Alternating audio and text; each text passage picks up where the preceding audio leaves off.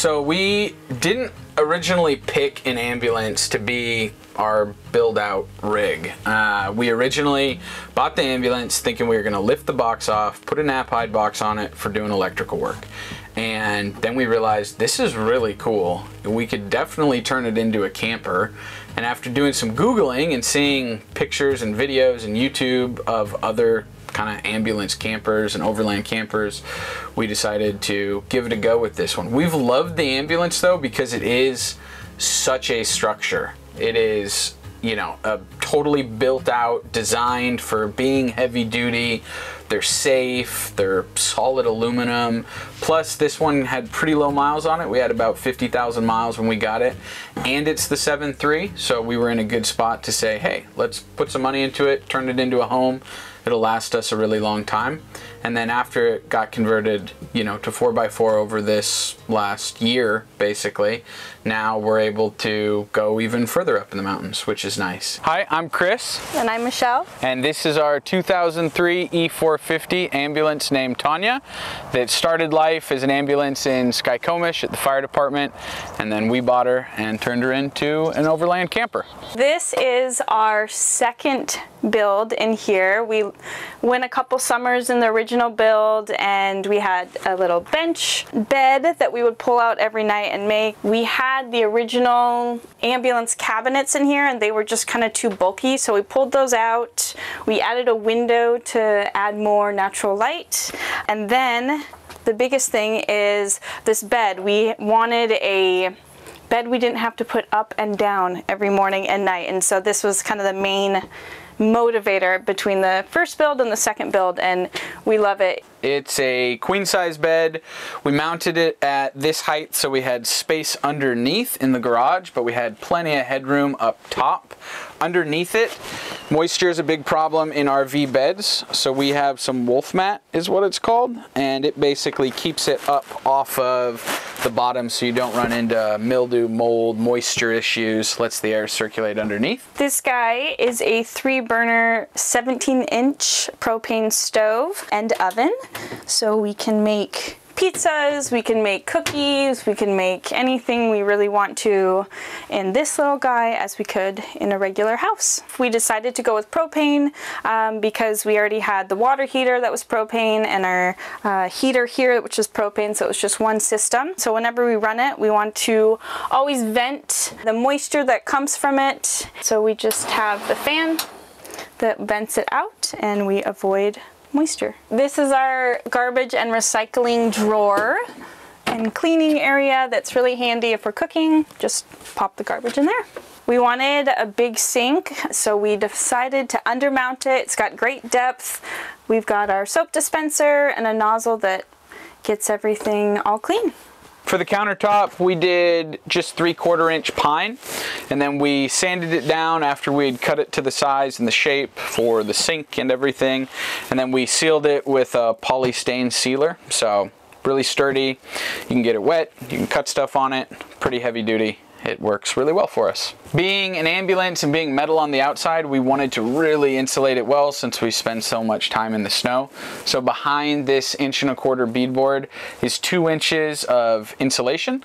And so we have foam inside of all the walls, all the way around, in the ceiling as well, to keep everything insulated and warm. The backsplash is a bronze plastic tile backsplash. Comes in sheets, so you just cut it to the shape and then adhere it to the wall. It's plastic, so you can wipe it down, doesn't crack, doesn't expand, easy to use and heavy duty.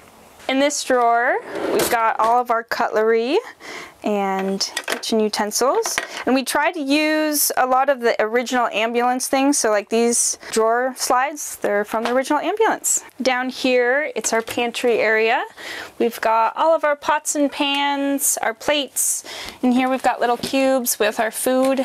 This is our favorite drawer in the whole ambulance because it is ginormous and it is the catch-all for everything. Under here is access to the garage. It's where we throw all the stuff. So for a fridge, we have a Dometic fridge. chest fridge. We've got freezer space, fridge space. It's really nice. It's really efficient. Really like the Dometic. And it slides in and out, and it's got heavy duty rollers underneath. So when you pull it all the way out, you can seat people there, you can seat people there. These are the original cabinets from the ambulance. Michelle designed all the interior, she did all the woodwork for the cabinetry, but we decided to leave these original ones because they were really cool. They were handy, you can see through them. We store books, games, kind of becomes our liquor cabinet.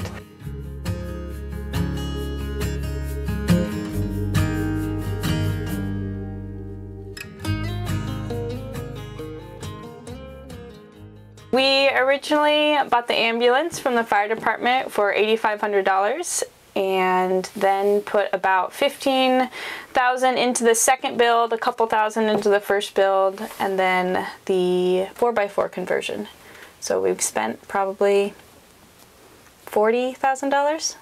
Probably about 40,000, yeah. So I was a high school teacher for many years, and so had summers off, and the first summer we just took off. He works remotely, so we were able to continue living our lives normally. And after that first summer, we realized this is what we really like to do, travel and enjoy nature. So we decided to rent out our house. I quit my job. He's still working, but rent out the house and hit the road. For the ceiling, we used tongue and groove pine that we just had lying around. Worked really well for us. It was easy to cut. For lights, we used dimmable LEDs, so you can dim it down. There are a lot of them. We had quite the argument about how many to put in here. I think it's perfect. Michelle maybe thinks it's a few too many, but since they're dimmable, we can turn them on in zones if we want to. We have 3 dimmer switches, or we can dim them all down. And they're super efficient when it comes to electricity. With all of them on right now, we're burning like 2 amps of power, and this is a lot of them on.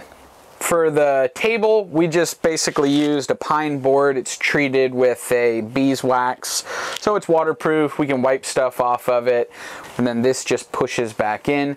We didn't use slide rails. We actually just use angle iron that we welded into shape, so it's just friction basically that slides it in and out for us and keeps it from coming out while we're driving. This is our flip down television, so it's made for cars, automotive. Runs off a 12 volt, you can plug it into HDMI, USB, and then when we're sitting in bed at night, we can watch movies, stream them up there, which is really nice. This is our shower. We went with a 27-inch neo-angle pan, trying to get a full shower space into a small living space. And the door we bent out of 1/8-inch aluminum plate. Inside we have FRP on the walls, we have the fan in the top, then we have our hot and cold water. We use a cassette toilet in it, so you can use the toilet, and then when it's full, we basically just take the cassette out. And then right back there is a wet environment paper towel roll holder. It's by Dometic, really cool. It rolls it up and down for you, so it keeps it all safe and dry. This is our screen door, so when it's hot out, summertime, we don't want bugs to come in. This screen slides all the way to the bottom and latches, and then you can open it both from the inside or the outside. When we're not using it, rolls up out of the way. This is our electrical cabinet here. So when we cut out the walkthrough to give ourselves the open kind of closet space in here, we rerouted all of the electrical from the original box inside of here. So we have basically our shore power charge controller, we have our solar charge controller, we have the controllers for the electric locks. Down here we have an inverter, so that charges all of our 120 when we want to use it. And then this is a big breaker, and then we have a bus panel with a bunch of fuses for all of our circuits throughout. And then this is kind of the command center for it. So we have an amp inside that's Bluetooth, so we can switch inside music, outside music, or play it on the inside and the outside. And then this is the controller for the amp. Here's basically just a charge state controller. It's a little hall sensor inside that tells us how much power we're using, how much power we have remaining, and then how many volts we have out of our batteries. And then this is the controller for our on-demand hot water heater. It's really nice because we can program the exact temperature we want the water to be. So when you're showering, I like it at 105, Michelle likes it at 101, so we can just switch between. And then this is our thermostat for the propane heater. We removed all the original box electrical and kind of redid the front up here. We added the swivel seats, which are super nice. Basically gives you a lazy boy that was a front seat, so you can look back this way. And then originally this cut through wasn't quite as large. We enlarged it, but first we had just kind of curtains, but what we did was use double cellular blinds. They have like an R rating of like 10 or something crazy. And so we just fold the seats up, drop it down, and when it's cold out, that seals our cabin off from everything else. So this is our expanded closet area. We took an IKEA shelf, bookshelf, and then just drilled holes and added elastic to keep all of our clothes in. We've got backpacks on hooks hung up here. On the other side, we keep our shoes, and then we hang our jackets over here.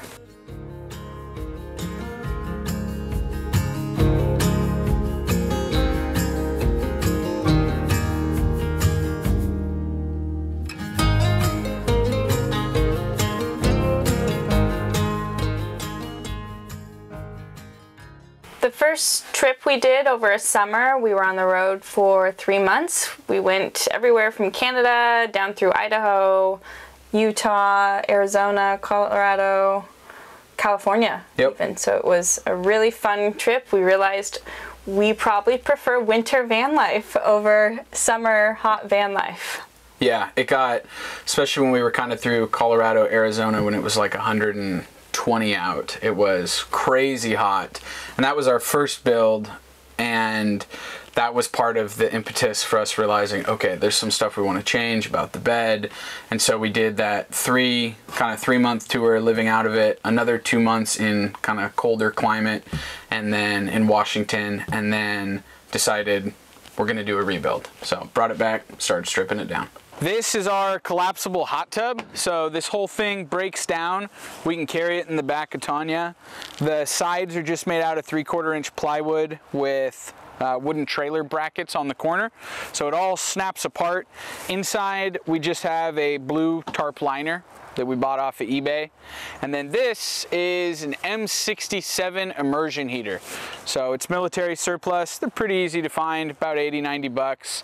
And you fill this with gasoline, and then it just slowly drips to a burner plate down below, heats the whole body of water, and we can heat the 250 gallons of water in about 4 hours. But even in the snow, in a handful of hours, we can get it up to 100 degrees.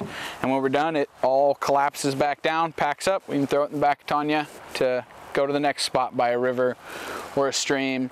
Wherever there's a fresh body of water, we just use a transfer pump to suck it up, pump it into here. The ambulances have a ton of outside storage. We converted this one to be the back of basically our closet. In here we keep our hoses for filling stuff up, our shore power, long cord, and then we have an adapter as well.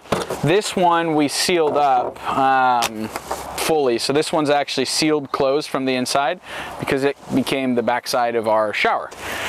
Down here is our battery box. So we have 2 of the big 8D deep cycle marine batteries here. So 230 amp hours, 230 amp hours. And then they're tied into the solar on the other side that we can move out. And then it's also charged by the truck alternator as well. Being an ambulance, we have 2 high amp, 130 amp alternators. So we've got a lot of power on board, so we can just start it up, idle for 10-15 minutes, recharge our whole system if we need to. These are recovery mats. We have 2 of them that clamp to the side. When you're on private forest land in Washington, you actually have to carry a spaded shovel, a Pulaski, and a 5-pound fire extinguisher, or they'll kick you off. And so we mounted ours on the side so they were visible and we didn't get stopped as much. So this is our toolbox. Inside we keep our recovery straps, our clavises. We have a toolbox with bottle jack, fix-a-flat, all the stuff we need to repair the inside, all the stuff we need to repair the outside. We have an awning on this side. It unzips, and then we have legs that fold out of it. And then right beside it, and above, those are our cellular antennas. So that first one is an omnidirectional antenna. They're made by WeBoost. And then the long pole on the side there, that's a directional antenna. So 95% of the time, the omnidirectional gets us all the service we need. But if we're way out there in the boonies, or particularly in like Colorado and Arizona, we'd have to flip that directional antenna up, raise the mast like 25 feet, and then we can get line of sight on a cellular antenna. So we can still work out of it, still have internet, still be able to do our jobs. This used to be, I want to say it was storage underneath where the backboards would go for the ambulance. We lined the whole thing with Rhino liner so that it's all waterproof, and then it's got a drain hole in the back. So we can throw all of our ski gear in here. So we throw our skis in, they can be covered in snow, and then as it warms up, it all just runs out of the drain hole, which is nice. And then this is our garage space down here. So inside, we have, basically this is all storage, and then we store our solar panels on the side over here. So we have 4 of them that fit perfect this way. That way we can pull them out, kick the leg out, and we can put them out in the sun so we can still park in the shade. At first we were gonna have them up top, but then after spending some time in Colorado, we were always searching for the shade. So we actually made it so our solar panels can unpack, get set up in the sun, and then we can run 40 feet of cord back to the ambulance to charge everything. We added a hitch to the back, a receiver here, and one to the front for 2 reasons. We wanted to be able to carry our motorcycle in either position, plus I'm still trying to talk Michelle into getting a motorcycle too, so then we can carry 2 of them. This is storage on the side for our fresh water and for our propane tank. So 45-pound propane tank inside is the biggest that you can carry, still be able to get on ferries. And then this is a 55-gallon freshwater tank. We fill it from this side, plums it through. All of our water systems, all of our water pumps, we put on the inside of the body rather than running underneath. We spend a lot of time where it's really, really cold, and so everything's inside, and then some of the warm air is pulled through the cavities. And when it gets really cold, we actually have a system where we can set this irrigation timer. And so we'll normally open that valve, set the timer basically to 2 minutes open for every 2 hours. What that'll do is open the valve, it then pumps the water from basically our entire system through our heater, our on-demand hot water heater, circulates it through the whole system and pumps it back into here. So when we've been in really cold weather where it's like a couple degrees out, it actually then pulls that warm water all the way through our system and keeps this water right at about like 55, 60 degrees. That way, even if it's freezing or we leave the ambulance, it keeps everything from freezing up. This is our on-demand hot water heater. It's a Girard. Really cool. The reason we picked it is because it actually has a temperature sensor in it, and if it detects the temperature of basically its plate go below 36 degrees, it'll kick on the burner, so we never actually have to worry about this freezing up. And then in here, this is the cabinet that kind of becomes the catch-all for the water system and the heat system. So we have our pumps on the side, and then this is our Suburban propane forced air heater. And then right here, this is basically the automatic door locks. So push the button, locks the front door, locks the back, locks the side door, locks everything up for us, which is really handy. And in here, we use this as shoe storage. Normally, we also have a mount that holds our outboard motor. So we can put our little 15-horse outboard motor inside when we're dragging our dinghy behind us, and then grab it out of the side. That way it's safe in here so nobody steals it off the boat. When we first got Tanya, she was a rear wheel drive. It has the 7.3 liter diesel engine in it. When we got it, it had about 50,000 miles. We've put around 25,000 more miles on it. But after driving in the snow, driving in the mud, driving on logging roads, we decided we wanted to do the conversion. We did a 5-inch lift in the front. We did a 6-inch lift in the back. Reverse that, other way around. We're right at about 11 miles per gallon no matter where we go, no matter what we're pulling. If we have the boat behind us, over, down a mountain, pretty much flat at 11 miles per gallon now. My advice for building out an ambulance camper, if you have one, to just pack up some camping stuff and hit the road for a week, see what you need. Our conversion fits us really well, but it may not fit you well. So figure out what you need, what you want, and go from there.